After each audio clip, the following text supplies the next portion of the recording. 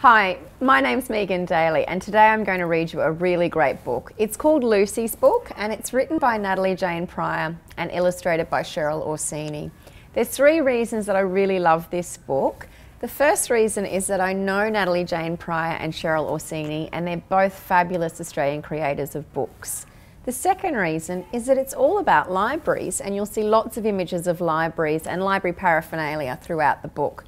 And the third reason is that Cheryl Orsini, the illustrator, used me as the image for the Librarian, and I'm actually wearing this dress in one of the images, and throughout it you'll spy lots of other pictures of me wearing different outfits and with my pink hair. Lucy's Book. Every Saturday morning, Lucy and her mum visited the library. One day, Mrs. Bruce, the librarian, showed Lucy a book that had just come in. "I think you'll enjoy this one," she said.